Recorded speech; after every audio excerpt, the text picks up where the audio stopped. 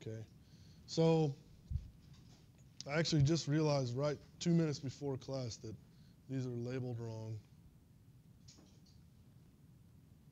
I'll fix it and repost them. Okay. But so here, what's along the so if we look at a radial along the azimuth of SH max, what we're plotting here is the normalized radial distance. So this is that A over R, okay? So it's been, basically R has been normalized such that, you know, A over R is, when it's 1, that's at the wellbore wall. So what we're looking at is a plot of from the wellbore wall away from it, okay?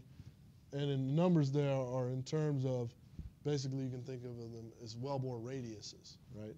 So that's 1.1 wellbore radius, 1.2 out to 1.5 wellbore radiuses, okay? And so, so this is just a plot of the variation of the hoop stress as we move away from the wellbore, okay? And so if we move away along SH max, you can see that there's a small increase actually out to what eventually is the far field stress, 20 MPa. So basically, as we move away along the distance SH max, along the radial distance SH max, we increase to the point where eventually we sort of come into equilibrium with the far field stress, okay? And that happens rather quickly, like within 1.5 radiuses. Yeah? Is that 20 MPa just an approximation, or does it actually go back down because the figure looks like it's somewhere? Well, it probably, so remember this is a discrete calculation, right? That we've actually stuck in numbers, okay? And those equations, they were derived assuming that this 20 MPa is at infinity, okay? So there might be a small variation just due to that inconsistency. You know, here this is a line where we're sticking in real numbers only out to 1.5 radiuses away. That's not that far, right? Whereas the 20 MPa is at infinity, essentially, right? So that's where the small variation comes from. But more importantly is over here, okay, is that what you can see is at the wellbore wall, I mean, this is the far field stress, right? And so at the wellbore wall, we have a stress intensity that's almost 3 times higher than the far field stress. So this is sort of the point of this plot, is that, you know, along the SH max, there's a stress intensity associated due to the fact there's a hole there, a circle there, right? So the hole causes a stress intensity. So when you guys take mechanics, do you do like stress intensity factors around holes, or? So you look at holes, problems with inclusions in them or something? Just like pressure. Okay, yeah. So, yeah, you may have seen this sort of behavior before, but basically, due to the fact that there's a hole in our material, there's a stress intensity there at the wall. And in this case, it's, you know, it's almost 3 times at the wall, the far field value.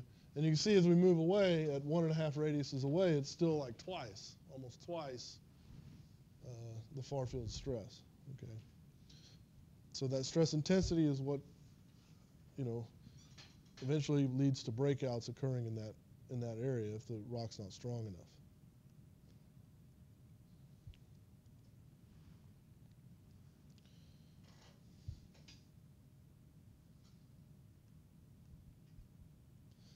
So here's a variation of the wellbore stresses. So this is all 3 of them, just plotted for those given values, just plotted around the radius at the wellbore wall, okay?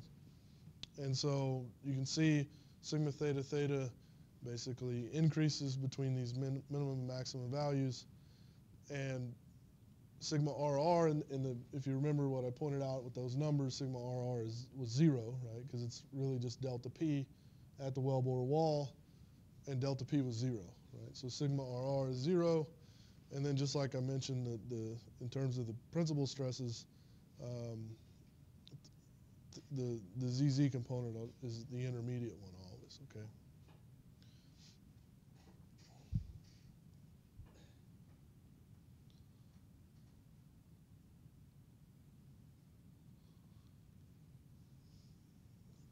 Okay, so what I said is not true in this region right here, right? In this region right here, sigma ZZ would be the highest stress, principal stress, okay? But it turns out that this region is sort of in the middle. It's not a maximum or minimum, so it turns out it's not that important in terms of what we really care about is where breakouts are going to occur, and they're not going to, if they're not going to occur here without them occurring there first, right, at the maximum. So that's what we really care about.